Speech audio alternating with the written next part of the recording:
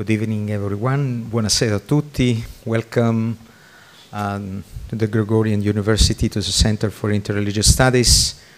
And today we are just ending a session of studies. I will explain a little bit later on comparative theology of religions. And so we end with a public lecture, with a public session on this important subject that you can see behind me. And so this is a great occasion because we had the second annual meeting on comparative theology of religions, which started just a few, last year, we can say, and then with the participation of the University of Bonn and the Faculty of Catholic Theology in Bonn, with the Gregorian University, the Center for Interreligious Studies, and John Paul II Center for Interreligious Dialogue here in Rome at the Angelicum. And so we are very pleased to have with us two scholars that will give further development to our session that we had yesterday evening and today morning. And so we have today a particular session, open session to comparative theology, theory and practice. And so I would like just to give the floor to the first speaker, Klaus von Stosch, who is a well-known scholar in comparative theology, and he will talk about the topic. He will explain us, will introduce us to the comparative theology, and then let me open his CV. At present, he is professor for systematic theology and head of the International Center for Comparative Theology and Social Issues at the Catholic Theological Faculty of Bonn University in Germany. As I said, he is a well-known scholar, and recently he published also a book on Mary in the Quran. A very important book. I think today we will also talk about this issue with the second speaker. And he's well known because also had got an international book award for the book of the year on Islam, on the category of Islamic studies from the Islamic Republic of Iran. He was also research fellow at Georgetown, and first he was a scholar at the University of Paderborn in Germany. So thank you very much for being with us. Klaus, the floor is yours. So thank you so much for the kind introduction and the invitation to Rome. I'm very glad that we can meet here as a group and that we have now the occasion to explain the idea of comparative theology a bit to you. So I try to give this introductory speech, and then after half an hour I will turn over to my colleague Nasrin Bani Assadi, who will give the practical part and talking about Mary in the Quran and how to use it for Islamic anthropology. So my aim is to tell you a bit about the aims of comparative theology, the spiritual basis, the methods, and the results it can achieve in a more general way. So let me start with the aims. Comparative theology, in contrast to comparative religion, aims at doing theology. So it wants to seek for truth. It wants to do faith-seeking understanding, as we would say in the Christian tradition. So first of all, it's about a new and better understanding of your own faith. whatever this faith is. So I, as a Catholic, I'm doing Catholic theology and try to explore Christian doctrine when I'm doing comparative theology. The idea behind is that, of course, I can learn something on Catholic doctrine, on the doctrine of my religion, also in comparing it with other fields. Like in my own education, it was always clear I have to read philosophers, for example, even atheist philosophers, and see how I can learn from them. But usually, reading the Quran or reading Holy Scriptures from other religions is not part of that education, and you don't expect it as a source for understanding. It's usually only dealt with apologetically, and that's what we try to change. So to see whether it's possible to do constructive theology with the help of dialogue with other religions. Of course, this only works if we really try to understand the other religion, to understand theologians from other religions. So it's not only about a new and better understanding of your own faith, but also of the religious other, and the diversity of opinions and ideas and challenges that we can have if we engage with people from other religions. And a decisive tool here, which characterizes very much the atmosphere in which comparative theology is done, is the idea of friendship.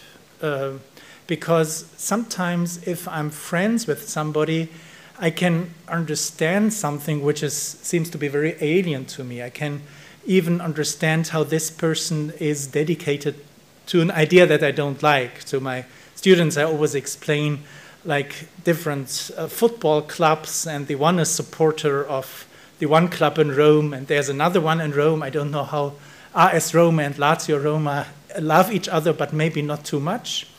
At least this is always the case in Germany with those clubs who are quite close. And then, of course, it might happen that your best friend or very good friend is supporting the wrong team. And then that friendship might help you to understand something of his love to his team, which still is not my team afterwards, but I can understand not only my friend, but also the ideas he has, the commitment he or she has. So philia, friendship, is very much also a tool of understanding and a precondition to be open-minded in dialogue and to seek for understanding. So comparative theology wants to be a theology which is not developed for dialogue in theologizing theoretically about dialogue, but it wants to use dialogue. It wants to use cooperation with scholars from other religions to develop something with them which will help to enrich the own theology. So it wants to overcome binaries and reifications among religions, and in the end it also wants to make possible an appreciation of those people and from other religions in their faith. And that's, of course, something that usually in Catholic theology is done by a theology of religion. So let me just say why I prefer to make it in the way to do the job of theology of religions by doing comparative theology. So the idea I have is, and this is a specific philosophical approach to comparative theology that not everybody buys, but my idea is that we have a certain depth grammar within every language game, every account to the world, every world picture. And sometimes if we look at that depth grammar, we see that there are hidden convergences on a regulative level. So we follow certain rules, and those rules lead to different language games, but if I play in the other language game, I can understand the rules and learn from them, even if it's not my game. So let me just give one example. Sometimes if we look at the surface level of grammar, we think like we have fasting in Christianity, we have fasting in Islam, so there must be something similar in fasting, and then I look well, how is fasting in Islam different from fasting in Christianity? But if I use the method of comparative theology, I'm not the outside and just looking, here's fasting, there's fasting. But the first step is always to turn over, to leave your armchair, go in the other religious tradition and try to learn from it. And which means at that point also to practice it. So to ask your Muslim colleagues or friends, are you allowed to participate in their way of fasting, and seeing where this does lead to. And when I did that for the first time, I remember I was kind of 15 years old, first time in Morocco. My sister is married with an American person, so I visited their family. And I was, just because of curiosity, I participated in doing the Ramadan to understand what happens around. But the interesting thing was that I did not only learn a lot on myself, that's quite hard at a long sunny day not to eat and to drink, but it also related me in a very deep way to the Muslim part of my family. They were really amazed, why is this young man doing that kind of fasting? They saw a kind of appreciation for their tradition through that. And so I felt very welcomed. And they welcomed me also in the evening to share the breaking of the fast. And the first moment was eating a date, which is for many Muslims like this, because it's also a tradition coming from the Prophet Muhammad. And so we were standing there in a circle, listening to the recitation of the Quran. Of course, I was very hungry. It was a long day. I was really longing for eating something, and I had the date there. And still I heard that wonderful, I thought, music. I didn't know what it is. And then I waited for the date together with everybody, sitting in the circle. And in the moment when you get the sign, everybody takes the date. Of course, as a Catholic, that reminded me somehow of the Holy Eucharist. Standing, if you're in a group, you can have it like this, that you, in Germany we take it like this, the Holy Eucharistic. So that's why maybe I had that association, but I couldn't do anything with the association. I didn't understand it at all. But the association is another one than comparing fasting with fasting. The practice of fasting brought me to a point where I started to understand something which is on the surface level something completely else. I understood how what happened here can create communion, and how eating together after fasting can be a spiritual experience. And so when a comparative theologian is discovering things like this, he does not want to say, well, so Muslim fasting is like participating in the Holy Eucharist. Of course not. But the question is then, can I learn something from that kind of participation in that ritual for my own rituals, without equating them, without saying it's the same thing, it stays different. But it might be, and it was enriching for me to understand now why in the old tradition of my own Catholic faith, we didn't eat before having the Holy Eucharist. I was only aware 1 hour you shouldn't eat before, and I know that there are different understandings in France and Germany about that. What does it mean? It's quite funny whether it's also about wine or not, and many questions you can have in different countries. But I never understood why. Why wouldn't I eat breakfast before going to the church? And that experience in the Muslim context helped me to get a new account to the idea of going to the Eucharist without eating before, and really having also a bodily desire for the body of Christ. So that only works if you understand that religions are very much about rule following in a certain form of life, in a certain context, and that you only understand what religions say in their doctrine if this doctrine is embedded in such a practice in forms of life.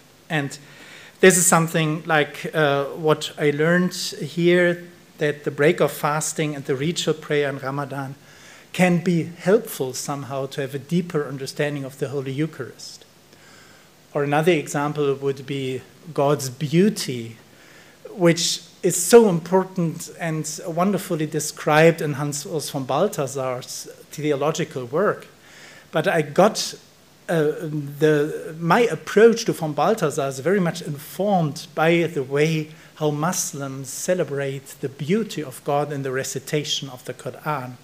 So that kind of beauty that I encountered in that moment of fasting and waiting for the day, that kind of beauty, which is for Navid Kermani, for example, the most important encounter. So Navid Kermani, a Muslim writer who is very important in Germany, he wrote that first book, God is Beautiful, on the beauty of God. And he tries to make understandable that the beauty is the concept which helps you to understand everything in Islam.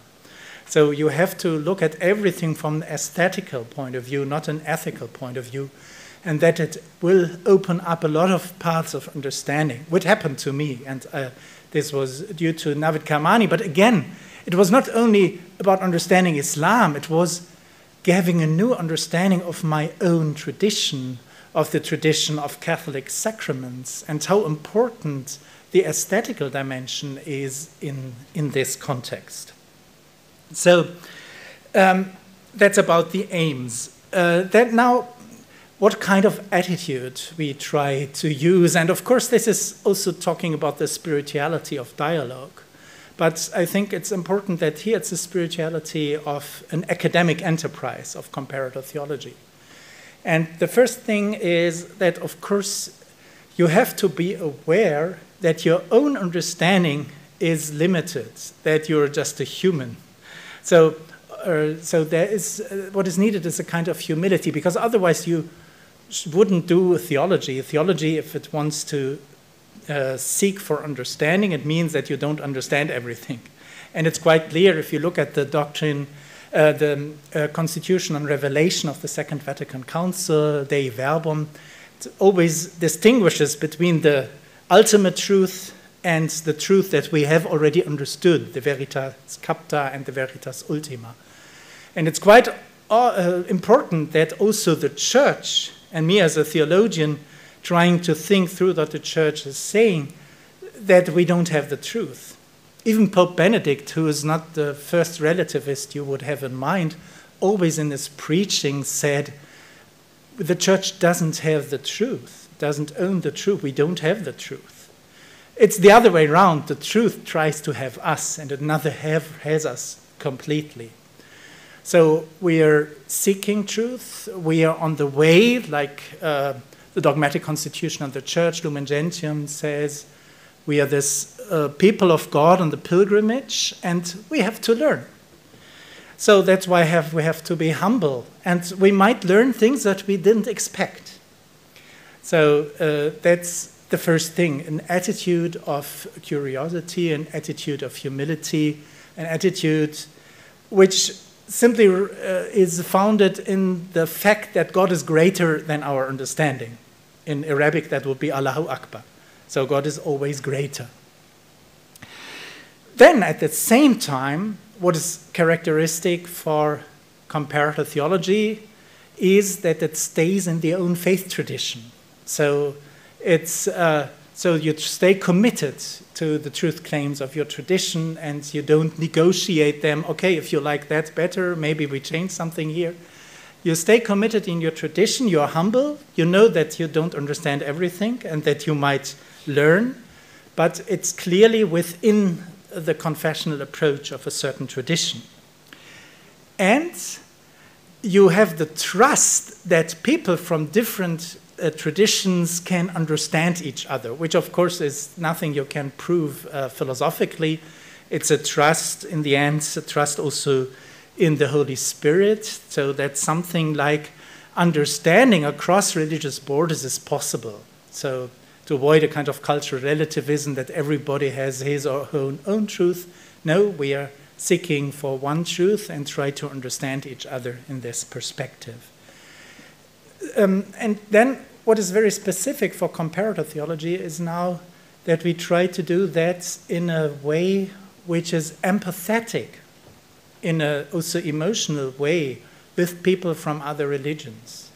So we try to be vulnerable in some sense, like sharing the vulnerability that God shows on the cross. So if you want to have a Christian reasoning for it, so the vulnerability and empathy is the decisive move within comparative theology. You really try to understand through opening your heart for being affected by what you learn by your friends and colleagues and partners in dialogue.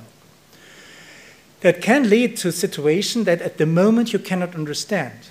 So when I was 15 years old, I had that extreme experience of beauty during eating that date, and usually I don't like dates.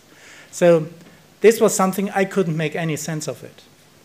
And Frank Clooney, for example, one of the inventors, a Jesuit in Rome, who invented kind of that idea of comparative theology that I tried to explain today, he witnesses a situation he had in a Hindu temple, like that he was just sharing the ritual in a sense of participative observation, but then the goddess just looked at him. And he said, wow, is she really looking at me? That's not possible. She cannot watch me. In the end, it's not a goddess, right? So, but the experience was being looked at. So that there's a dialogical encounter, some coming from the other side.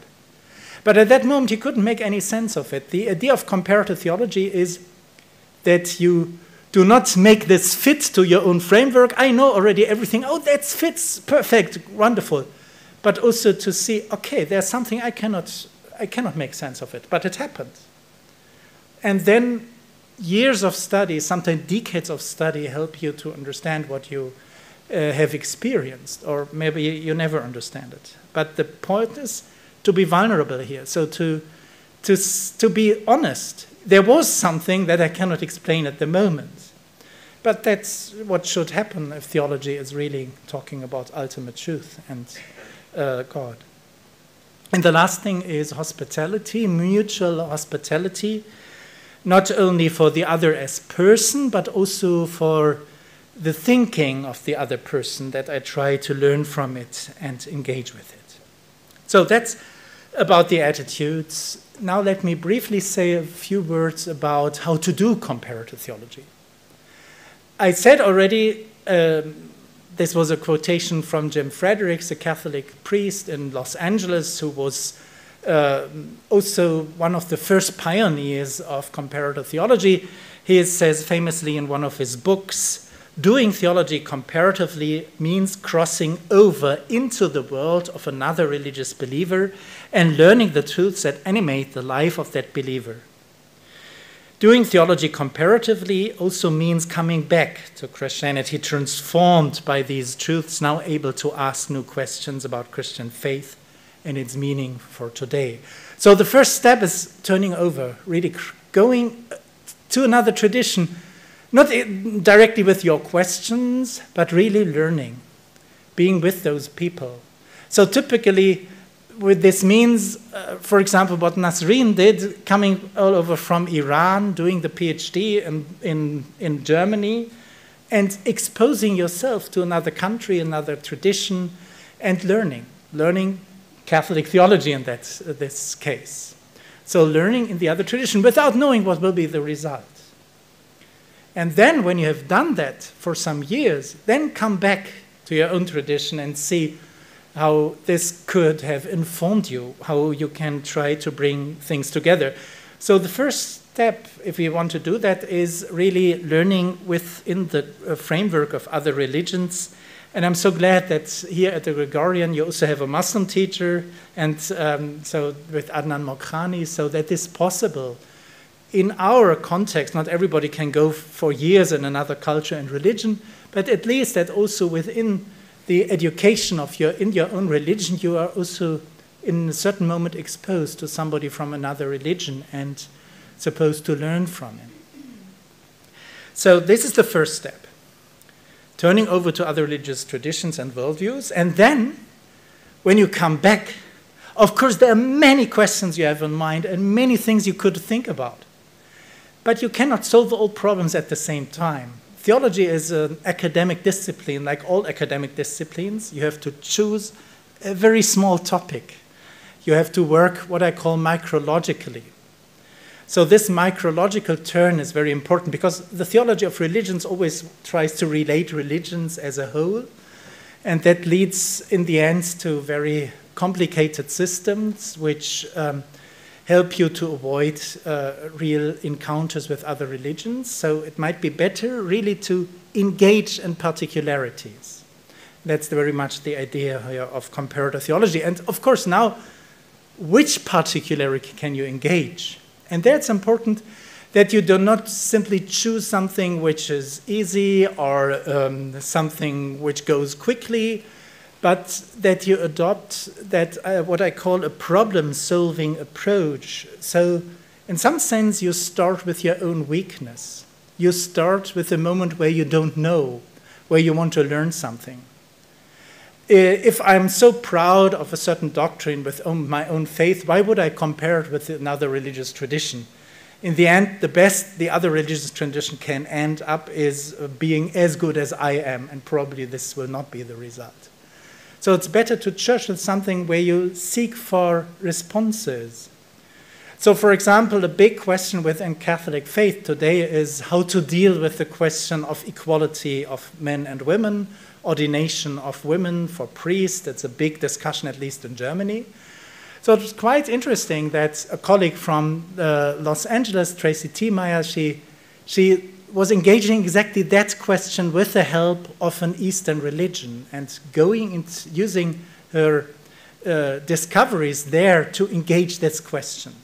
So we need burning questions, otherwise it's not relevant, and we have to show how we can help to work on those burning questions with the help of approaching other religions. And of course, it has to be done with this attitude of vulnerability and hospitality. So it has to be done in an attitude that does not simply use the other's religion to fix a problem in your own religion, but it has to be in a way, do you allow me to borrow something? Does this make sense for you? So in a dialogical atmosphere and spirit, that's why usually comparative theology is cooperative theology. And we always do it together, like Nasrin, for example, until today had to share her office always with a Christian colleague so that they see each other every day. And we have that kind of dialogical enterprise in your education, which of course might lead to friendship, but which always leads to permanent intellectual exchange for years, and which means you do not simply take something back to your own tradition, but you keep on going back and forth and trying to develop things together, and at the same time for your own community and not as a new faith community of hybrid people seeking for something new. So what is very important in my own philosophical approach to comparative theology is that you do not do everything just among the two who are doing dialogue or cooperate, but that you always find third parties, third instances challenging you. That's why in our group, we from the very beginning said we will do it in a Jewish, Christian, Muslim way. So no Muslim-Christian encounter without Jews, no Jewish-Christian encounter without Muslims. It's a big problem in Germany today that the church has separated that very much. So we have the Jewish-Christian dialogue and the Muslim-Christian is something completely else. And now we lack the community which can address those burning political issues that we have after the 7th October. So I think it's very important that we find common language and that we have third instances. And that's not always a religious voice. These can also be atheist voices, that can be voices from other cultural traditions. So in the end, it's a never-ending process, always bringing third instances which challenge you and help you to develop your thought further, because this helps you to discover hidden rules within your own thinking, hidden parts of your own grammar. You might have experienced this if you go to a completely new country, completely new environment, you learn something about your own faith, your own tradition, but you didn't know before. For example, my eldest daughter, when she went to Canada to learn English during high school, the idea was not to learn anything on her faith. It was simply going there to learn English. But she ended up to be in a Protestant family, and she was very happy will be with Protestants, and she thought, from her German experience, Protestants are very liberal, so it won't be so conservative like with my father, who is Catholic with his many conservative values, so she was very excited. Then it ended up coming to a Baptist family, a very extremely conservative Baptist family, praying for her soul every day because she was only Catholic, and this will bring her to hell. So the interesting thing was, she learned to love that family loved her as her own daughter. She still has very good relations to them. But still, she also learned a lot of things about Catholic faith, and she was so happy being a Catholic in the end, and that we have Nostra Aetate and things like that. So the dialogue can help you to reaffirm your identity, but also to discover things that you weren't aware of. And that's the decisive thing where you need third instances to see again and again parts of the grammar that you are not aware of. So my last point, just a word on the forms of learning. So which kind of learning do we have? So what are the results usually of comparative theology? Catherine Cornell, one of the most important pioneers of comparative theology at Boston College, she distinguishes 6 forms of learning, and I think they're very helpful. And because I worked a lot on Christology and on Jesus and the Quran, in brackets, I give just one example from my own work on Jesus and the Quran, which I had to illustrate those forms of learning. So first form of learning which exists, and it's completely fine if that happens, is that after exposing yourself to another religious tradition, deep learning, even for decades, it might be that in the end you're very happy that you don't believe that stuff that you learned. But still, you look at it in a different way. So when my daughter came back, she reaffirmed being a Catholic, but she knew new things. And still she valued the Jesus Youth Club of that Baptist community, and she came to my parish and wanted to open a Jesus Youth Club. But it was simply integrated in her own Catholic faith. And so the reaffirmation can be many things. For me, it's, of course, the divinity of Christ after all the discussions with Muslims. But the reaffirmation wants to say, okay, you look at it in a deeper way. You understand it better. But in the end, it's quite close to apologetics. That's why it's important to have the other forms of learning. Intensification is, of course, the easiest way of learning. You simply say, oh, what you are saying is so close to mine that fits perfect. Like in the Quran, I see Jesus is the Word of God, wonderful. Even the Messiah, great. So I cannot get more excited than that. That's just intensification. You're saying what I already know, wonderful. Also legitimate, that's okay. You can have your reaffirmations and intensifications, both as comparative theology. But it would be not very innovative if this is all. So the next, the order is the learning becomes more and more. But you don't need always all of those learnings. But the next one would be the recovery. So or rediscovery. Through engaging in another religious tradition, you learn something on your own tradition which you have forgotten. Like the beauty of liturgy was not in my mind as a young person. I was really with I wanted to have, I loved religious pop songs and things like that. I wasn't so open for the rich liturgical tradition. But through encountering Islam, that helped me to encounter also the aesthetical dimension of traditional Catholic liturgy. And in the question of Christology, I really learned appreciating how important it is that Jesus was also a prophet. So to see that important notion within the Bible, it's an important biblical Bible, important thing in the self-understanding of Jesus, and this was something I rediscovered through dialogue with the Quran and with Muslims. Next step would be appropriation. So I know that in post-colonial studies, people don't like that too much, but it's quite important that we do that within the religious tradition. We appropriate concepts that help us. And I think the Quranic concept of prophetology is extremely helpful for a Christian theology that wants to develop a non-supersessionist Christology. That's what I'm doing currently in one of my research projects. Next step is a reinterpretation. So the attempt to use concept that you learn from another religious tradition to reinterpret what is the decisive heart of your own religious faith, something like Jesus on the cross.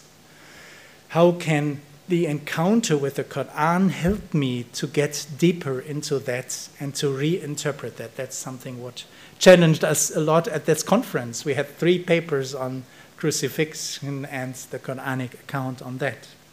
And the question is there ways of reinterpretation through using new philosophical concepts here? And the last thing, of course, that's the most difficult thing, is really the rectification. So that you say, I learned something from you, and I see what I said before was wrong. Like, for example, in the Christian tradition, we have, I don't know whether you know that, but the church fathers were quite confident that Jesus had a human nature which doesn't need to eat.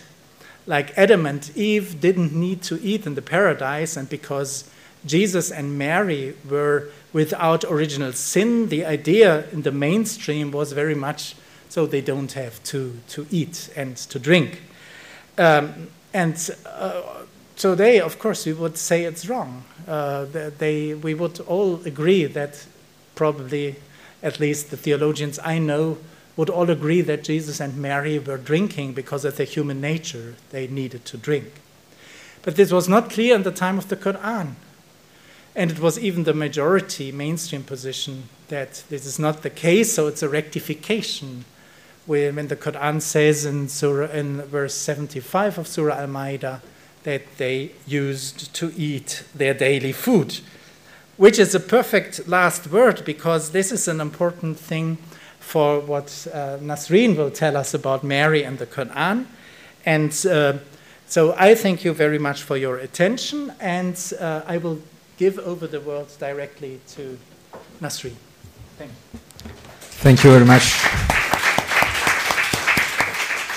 Thank you very much, Klaus, for this nice presentation, and very clear, and helping us to understand a new approach to comparative theology. And now I introduce Nasrin Bani Assadi, Dr. Nasrin Bani Assadi. Already, Professor von Stosch already introduced her a little bit, and she's a scholar at the same university in Bonn, and she got a PhD in the theory of religion and interreligious dialogue at the same university, and published a book on Freedom Revisited in 2024, which is a comparative theological approach to the question of free will in Islam. And now today's talk goes in the direction of Mariology, and the title is From Mariology to Anthropology, the Implications of a Comparative Theological Approach to Mary in the Quran for Islamic Anthropology. So thank you very much for the introduction, and thank you everyone for being here. So some of you may know that already my colleague Mona Tatari was supposed to give this talk, but she couldn't make it. And so I was her replacement, but as a matter of respect to the topic that she wanted to present, which has to do with her research that she did together with Klaus von Stosch in the book Mary in the Quran, I tried to keep that, but try to make a bridge between the research that they did in that book to my field, which is Quranic anthropology. And my work on freedom is focused on Quranic anthropology. So that's the background of the topic. And so let's move. Yeah, so the book is translated in English. It was published in 2021 by Mona Tatari and Klaus von Stosch. And it's a very, I really recommend this book because what I'm going to present in this talk, it's very, very little tiny of what is in the book, and is very much, so it's a very wide and deep research. So what I'm going to actually address in this presentation are three learning methods of the learning methods that Klaus just mentioned.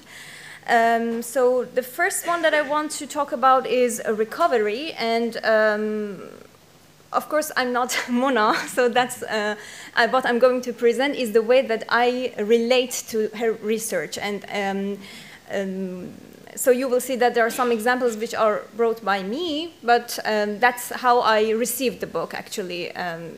So I want to make that clear. So that's another reason that you should read the book itself. And the second, so the first one is recovery, and it is about a comparison between the figure of Mary and the Prophet Muhammad, and how the stories and the narratives about Mary in the Quran relate to the Prophet Muhammad himself, and how the element of vulnerability becomes important as a characteristic of the Prophet, and you already see that in the Quran. But before going through this comparative theological steps, maybe it was not as clear as it should have been. So it's somehow recovered this element of the characteristic in the Prophet. And the second one is a reinterpretation, and so it has to do with the way that Mary relates to the Word of God. So, like the way that she actually connects to Jesus and the Word of God. And I am using the key term "common humanity," and this is the key term that I am using. It's not in the book, and I'm using it because I think that it has very important psychological impacts when it comes to. I don't know, in psychology, for example, when you want to talk about self-compassion and this stuff, the element of common humanity is important. And I think that from a theological perspective, you can include this psychological element, but have the view that this compassion is coming from God. So I do not see self-compassion and the way that God, and I perceive that God is being compassionate to me. I do not see them like separated as a believer. Yeah, and the third one is rectification, which goes into the direction of what Klaus just mentioned about the imperial discourse, and we will see how that rectifies the Muslim view of Christianity and also of political theology. So that's, yeah, what's to come. So just to give an very brief overview of what's going on in the Quran, I want to introduce this chronology of Quranic surahs. So the mission of Prophet Muhammad is divided into two parts, the Meccan part and the Medinan part. The Meccan part is the 13 years of his mission, that he had different phases of announcing his message, and then there is a migration to another city in order to protect the community from the harms of the society in Mecca. So that's the Medinan period. And the Meccan period itself is divided into three parts: early Meccan, middle Meccan, and late Meccan. So the first mention of Mary in the prophetic mission actually occurs in the middle Meccan period. So the first time that the figure of Mary is introduced is in this period, and so that's the period that concerns basically the first part of my talk. I mean, the first learning method. So, I already said that this recovery has to do with a comparison between the figure of Mary and Muhammad. And Mona has, so let me start with why Mona has, why this is a comparative theological perspective. Mona has written that for her, she's not adopting the Christian dogma of Jesus being the Word of God and I think that she means that Jesus being the Word of God is not a building block for our theology, for Islamic theology, but let's follow the steps and see what it looks like if we take serious Jesus being the Word of God. And by taking serious, I mean that, for example, in the Quran, there is also the talk of Abraham being the friend of God. But this is also understood as, you know, metaphor or something to show the closeness of Abraham to God. The word of Jesus being the Word of God has been treated the same way, but so the aim of this comparative theological approach is that let's take that Jesus being the Word of God like seriously and perhaps literally and see what comes out. So so that becomes important when we compare Mary and Muhammad, because Muhammad is also the receiver of the divine speech, Kalam Allah, and Mary is receiving Jesus, and in the Quran, Jesus is literally spoken of kalimatihi, which means his word, this is word of God, and kalimatun min, a word from God, from him. And there is one more, so there are different elements to compare. I just was selective about what to present. So one element which is also make their case come close to each other is an element of unprecedence in this encounter with the Word of God. And what I mean by that is that Mary, by giving birth to Jesus and in a state of virginity, so for her, there is this Quranic verse which says that no man has touched me, so how can I give birth to a child? And this shows that already there is some something which is not expected from Mary. You know, this is, as I say, it was unprecedented. And this is the same case for Muhammad. When he receives the Word of God, he is described in the Quran as a messenger for the Ummis, and and the description of that is that he hasn't written scripture with his hands. So Ummi is interpreted as either illiterate. One could, I mean, traditionally it has been understood as illiterate, that the Prophet did not know how to write, and so that is really miraculous that there was the book of Quran coming from him. But there is also another interpretation which has to do with he not having been writing scripture, like holy scripture. He was, nobody expected that a prophet from the Arab society could emerge, and this lack of a scripture, so that was also very much unexpected. And so depending on how you understand Ummi, this element is working. That's what I want to say. And the third element, which I want to elaborate upon, is the factor of vulnerability. Now that we see that there are already elements in the Prophet, there's elements similar in both of them, and there is one thing which becomes they're actually the point that connects them even more.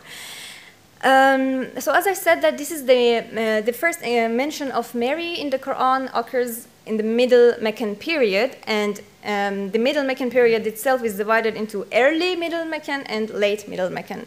So the early Middle Meccan is the time that the Prophet starts to give the message to so make it public, and by public it means that first of all, so he gives the message to his family, the members of his own family, and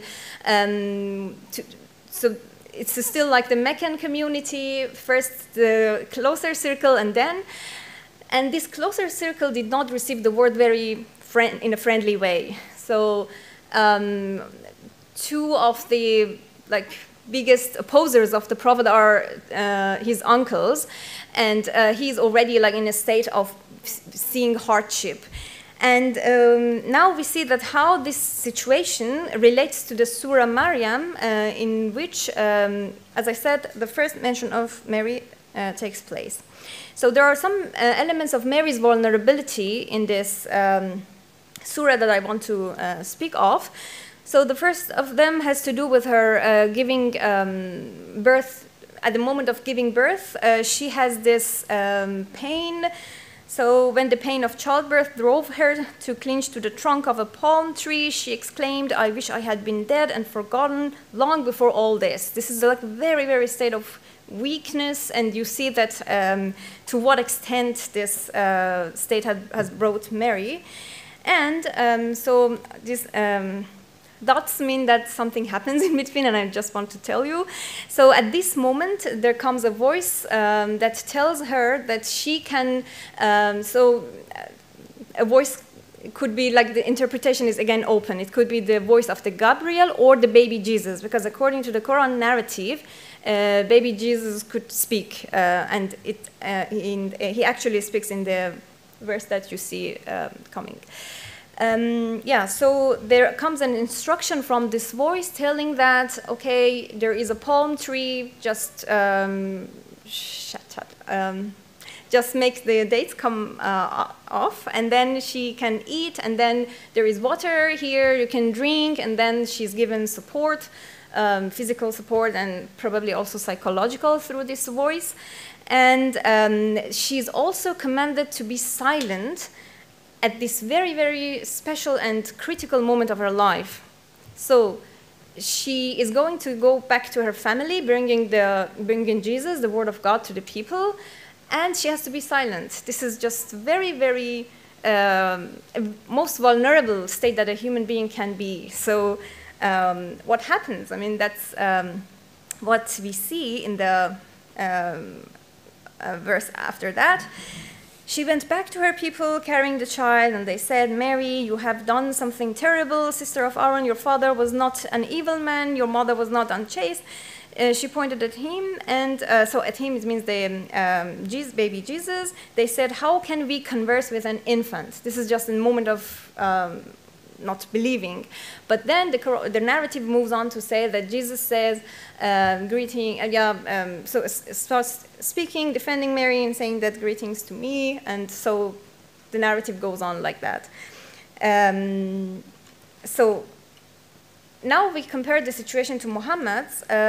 So I chose these verses from exactly the early Middle Meccan period. So it's parallel to the time that Prophet is receiving the Surah Maryam.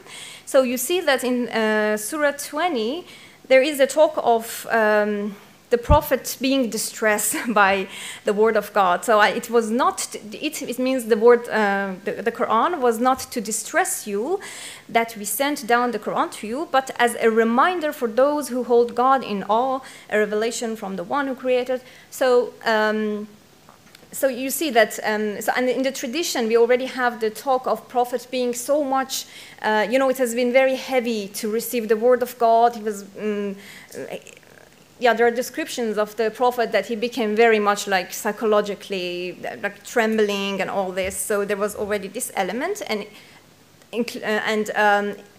added to that was the difficulty of bringing it to the people and also facing rejection. That was also something that was the cause of this being distressed. And so there are some other instances which is about the gradual revelation. So Prophet had to be patient, waiting for the message to come, and then he has to go through difficulties, but still being patient for this gradual revelation. And in the last verse, we are well aware that your heart is weighed down by what they say. So the instruction, I mean, as an antidote to that, to this difficulty, the last verse says, celebrate the glory of your Lord and be among those who prostrate before him, worship your Lord until what is certain comes to you. Yeah, so there are two elements here in these verses which are important from the Islamic perspective, and one of them is patience, the other is like prayer, sabr wa salah. There are two elements which become important at moments of suffering, and you see that already in the Prophet is commanded to both of them. And yeah, so let me make sure that I haven't... yeah, and I want to argue further that these two elements have an aesthetic dimension, and this is the point that I want to refer to the recovery, that so the patience, the element of patience in Surah Joseph, Surah 12 of the Quran, is described as beautiful. So when Jacob has lost Joseph, he cries a lot, and then his patience is described as a beautiful patience. So he's commanded to have this beautiful patience in him. So you already see that there is an element, aesthetic element in this. And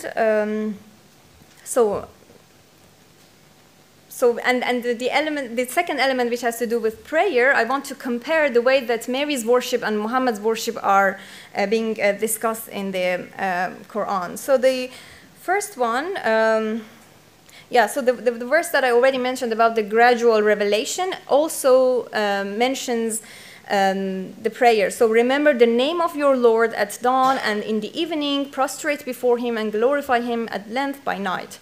And yeah, and this was just made emphasis on the prayer part of the previous slide. And we also see the same thing with respect to Mary, but of course this is like the Medinan verse, which doesn't fit like the Middle Meccan, but I just want to know how to say why we are allowed to make this comparison, because in a Medinan context, Mary is also like described as commanded to be devote to your Lord, prostrate yourself in worship, bow down with those who pray.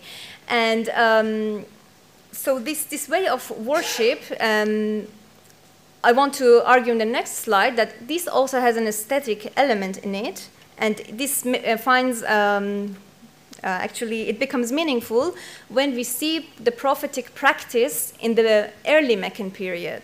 So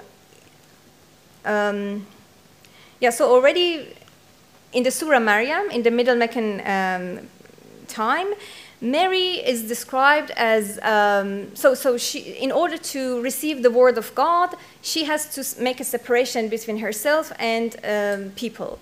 So in the prophet, and remember, so prophet remember, Mary in the book, when she withdrew from her family to an eastern place and she veiled herself from them. Then we sent unto her our spirit. So this element of separation from the people becomes again something that I want to elaborate on. So you see that in the early Meccan verses, there is also the prophetic practice of covering yourself. You know, the prophet is described as, "Oh, you enfolded in your cloak. Stay up through the night." But so it's a bit complicated. It's just describing how you can timely do that. And then we shall send a weighty word down to you. Again, for the prophet, this state of just being covered or somehow like distantiated from the world to receive the word of God is playing a role. And again, the next surah, again, O you prophet cloaked one, arise and warn, praise your Lord, purify your clothes, avoid impurity, and I will explain what this impurity could mean. Do not bestow favors seeking gain, and be patient in waiting for your Lord. Again, you see that the element of patience and prayer are playing a role here. So, yeah, so in order to bring the case of Mary and Muhammad under the an aesthetic perspective, I want to use like Angelika Neubert, and let me tell you that these are all like in the book of Mary in the Quran, but when I was reading the book, I was just thinking about like the flow of thought brought me to presenting the work like this. So I take responsibility for all the examples that I'm bringing to this talk. So Angelika Neubert, and this is the third instance that Klaus was mentioning. It is important that in the comparative theology we do not compare the text and be happy that, oh yeah, we found this, but it's important to see that people that do philological research could also somehow confirm, or it's important to see what they say. And I found in Angelika Neubert that she refers to Tor Andre's placement of the nicely prayer, which was in the early Meccan surahs, which was commended to the Prophet. She refers to researchers who have already contextualized this practice in a Christian context. So it's a practice which was already known in the Christian context, and the verse which talks about impurity, avoid fahjur, so avoid means fahjur, impurity, rujz, and so this is like, again, the philological research which says it is an Aramaic loan word from rujza, wrath, and punishing judgment. And so that this is like quote from Neubert. In the Eastern Church liturgy, the prayer to be exempted from the contestations of wrath is common in the evening prayer. So you see again that the notion of rujz here also has to do with patience, and so that's why I would still think that the two elements of sabr and like patience and prayer are playing a static role, specifically this separating yourself. And it was very interesting. I was thinking about this, and then I read this whole surah, and at the verse 10 I saw actually that the Quran is speaking of the Prophet's separation from the community as beautiful. So bear patiently that which they say, and take leave of them in a beautiful manner. Hajran jamilan. So for me, as a Muslim, it was very important to see that there is an element of beauty in the relation to God, and already the Prophet is an example of that. And through the example of Mary, I came to realize that. So that was, and of course, this is also the experience that Muna is sharing in the book. So let me make sure that I didn't. So this, this was the recovery part, and I hope that I have enough time for. So the common humanity section is about how Mary actually experienced the world of God. The word of God. And so Mona Tatari made this very interesting observation of the. So in Luke chapter 1, verse 38, we have this Mary saying yes to God, which is in Catholic theology known as fiat. And we also have a similar notion in Surah 66, verse 12, where Mary is also confirming the word of God, and the term used for confirmation is sattaqat. And she was among the devoutly obedient. So I'm really sorry. May I ask how much time do I have? I'm just a bit getting worried. 7 minutes. Really? Okay. Oh my goodness. So again, Muna says that in the experience of. So in the Bible, there is the talk of Mary actually having conflicts with Jesus, and for her, this aspect of Mary's relation to the Word of God is brings her to a reinterpretation of the Islamic notion of Islamic way of understanding relating to God. So Mary, with all her purity, with all her So you see that in these verses of the Quran, you already can see there are elements, like for example, the mother of Mary is praying for her child being saved from the, so be protected from the Satan, and all these elements are there. So God has chosen Mary, and this is like very important statement, but still she has, so speaking with the Bible, she has still conflicts with Jesus. Then how can we understand like these moments? And so for Mona, it becomes important that in the experience of Mary, the human experience is recognized. So our way of feeling that we are somehow distanced from God, but at the same time, in a state of having said yes to God, there are some moments that you still feel there is a distance. It doesn't, it shouldn't be something scary, or it would make you say that, oh, I cannot accept that. So you see that already, like from the biblical perspective, this is there is this dynamism, but still Mary is, has so she's the perfect example of saying yes to God.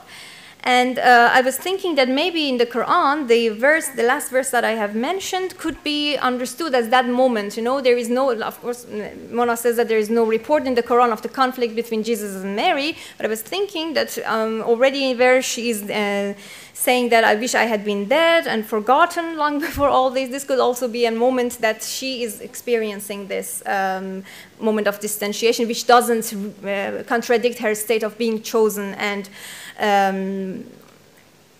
being protected from the Satan. So this common humanity element is important to see that even, I mean, for all of us, there are moments in life that we are facing despair and all this, but still it shouldn't be something that should make us feel that we are cursed or anything, because it's part of human experience. And so now I'm trying to make the bridge here, because the capability, the capacity to be feeling like distanced from the Word of God or from God is part of the common human experience, and it has to do with the human being's formal unconditionality of free will. So this is a philosophical term, and I just want to just say it in a like simple terms, that for me, in order to have free will, I have to make sure that there are moments that I can,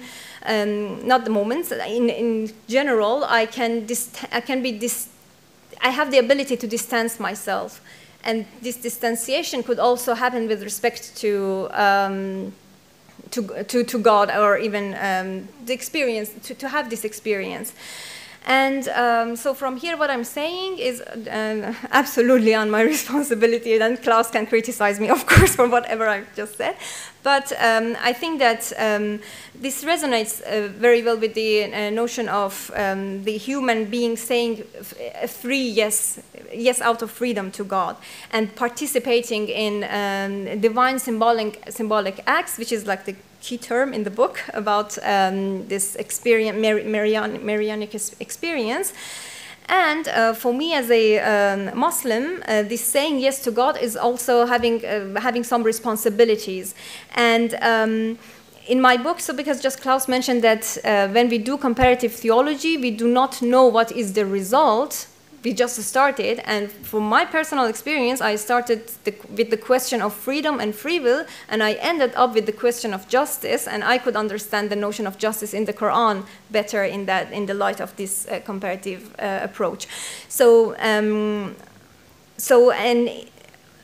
the idea is that upholding justice is an indicator of this participation in the divine act. And this also resonates, and this is again Mona's observation, that this, the relevance, the political, societal relevance of Mary became clear to her after seeing after encountering Magnificat in the Bible. So there is this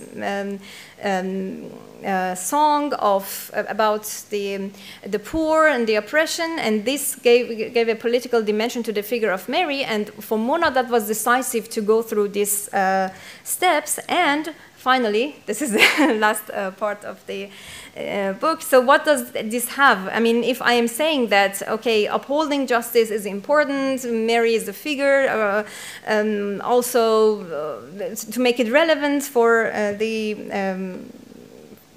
political theology, then we have to be conscious of several things. And I will be very quick because I think that this topic was mentioned already by Klaus, that okay, so at the time, I don't know. Do you think that it worth? I mean, because I'm, or we can have it. Yeah, you can have a few minutes more. Yeah. Okay, so that because this is very important and it has like consequences. Okay, so. So when we are talking about the Quranic Mary, what the question is that, okay, I want to make it relevant for my human experience. The human experience also includes the society, the politics, and everything, but I have to be conscious about something. And again, this is like something that the third instance provided for both I think Mona and Klaus, because that was the third instance that was very instructive for both Muslim theology and Christian theology. So when you see at what point in the at the time of the prophet, this is the discourse which is going on in the Quran, you see that this was the situation of the world. There we have two important empires, one the Byzantine and the Sassanids, and this clash between the empires made already religio-political discourse in the region, and you see that Mecca is not very far from this thing, so it's very probable, I mean, likely that this could have been also affecting the discourses in Arabia. So to put a very long story short, let me just say that the Emperor Heraclius, at the time of at the time that the prophet starts to receive revelation, there was an emperor of the Byzantine, and it was a scandal during his time that in 614 the Sassanids conquered Jerusalem, and and the Byzantine Empire loses this very important city for Christianity. And so in the 630, the Byzantine Empire is again able to conquer the Jerusalem, but in between there is a very, very long story taking place. So in the meantime, there is a Jewish-Christian conflict over the Messiah and the clash of their apocalyptical expectations. But why? Why this happened, and how are Jews coming to this?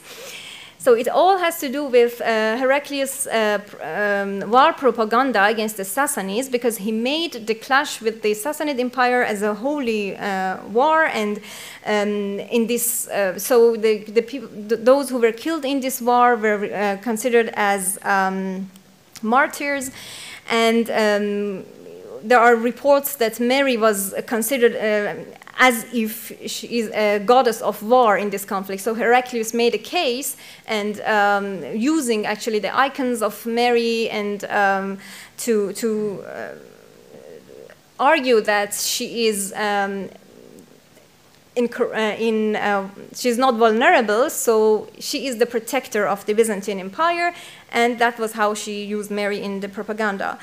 And so he made of himself a messianic figure, thinking that he was the one who was bringing the kingdom of God. And simultaneously, because of this Christian agenda, he simultaneously increased pressure on the Jewish sectors of the populace, which made the Jews side with the Sassanids, as least in their hearts, where they were happy that the Jerusalem was no more at the hands of the Christians. So they started to make some to like narrate messianic narratives that could somehow be in line with this with this setting. And we see that, for example, yeah, Zishan Ghaffar, again, he's the third instance in this, one of the third instances, that has talked about the Quranic instance in this conflict between the Jewish and Christian messianic claims. And then the Quran refrains from any apocalyptical discourse bound with messianic hope. So re-narrates some narratives in a way that this messianic hope is somehow absent from there, and by that way is already like not contributing to that discourse. So this is very important to see that, and this is in this Quranic discourse that the Quranic Mariology could be understood. So Quranic Mariology, besides all, created a counter-discourse to the imperial misuse of Mary in Heraclius propaganda. And as an example, I just wanted to mention, but Klaus mentioned this already, that the fact that Mary and Jesus could eat was important. So it was the fact that they could not eat was an interpretation which was misused, again, in the propaganda of Heraclius. And we see that the Quran is emphasizing that, and of course, they could eat. And so this is a direct response and direct reaction to that sort of discourse. So what changes, I mean, the consequences for Islamic theology is that, yes, I mean, anthropologically, the figure of Mary is important, but when it comes to politics, we have to be very cautious that we do not end up with the same political discourse. And this also changes the Islamic attitudes towards, so here I'm talking about Christianity, so attitudes towards Christianity, that such verses are no more regarded as an absolute rejection of the Christian doctrines. We have to be careful of the context. So case by case, the context should be viewed and see what is the point of the criticism and how it is related to the late antiquity context. Sorry that I took so long. Thank you very much. Thank you. Thank you so much, Dr. Nasrin. I think we could not imagine to have such implications from, Mariology. So thank you very much. I think it's very nice. And also it's really a concrete example of comparative theology and dialogue, what we had during these days. I think that we are starting the new academic year of the Center for Interreligious Studies in this wonderful way. Today is the first day of the academic year, so I'm glad that we started this, way with the people, with friends and colleagues here.